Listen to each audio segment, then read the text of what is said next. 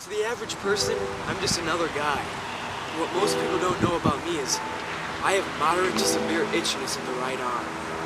Every day was a hassle. Picking something up with my left hand just to put it down seconds later because I had an itch. But not anymore. Thanks to Hippancus, there's no more itch. Now I can finally hold things in my left hand for a good while. Like right now. Side effects of taking Hippancus may include being so gosh darn happy all the time, enjoying and even playing with the flowing water passing down the river, picking up the fallen leaves with your left hand to realize you don't have to scratch your right arm so you can hold on to those for as long as you want or even set them free. Walking along bridges to get a better view of that flowing water you do love so dearly nowadays. Hello there, flowing water. Getting a decaf coffee at your local cafe and obtaining a caffeine rush from your local flyer you found inside about a poetry open mic night coming up. Hippancus may also lower your ability to fight infections and even increase your risk of infections. Some infections require hospitalization. Only some of them, though. It may also cause stomach aches, headaches, confusion, and vision problems. These may be signs of a rare, potentially fatal brain condition. Only maybe, though. Various allergic reactions can occur.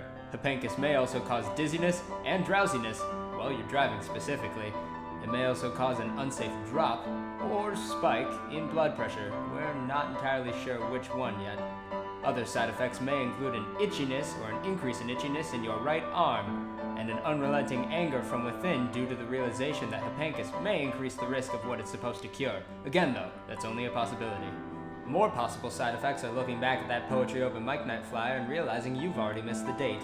Walking back along that bridge you previously crossed and not trusting that the flowing water is flowing the same way it did the first time you crossed. Walking back through the fallen leaves and having an urge to pick them up yet again with your left hand, but being unable to hold on now due to the reappearance of itchiness in your right arm. And sitting at that same bench you started out only without that bright smile on your face, which is the only thing we're paying you to do for this commercial. Ask your doctor if Hippancus is right for you. You know what? Don't ask your doctor. Just scratch your arm instead. That risk is really not worth the reward. Couldn't tell me that.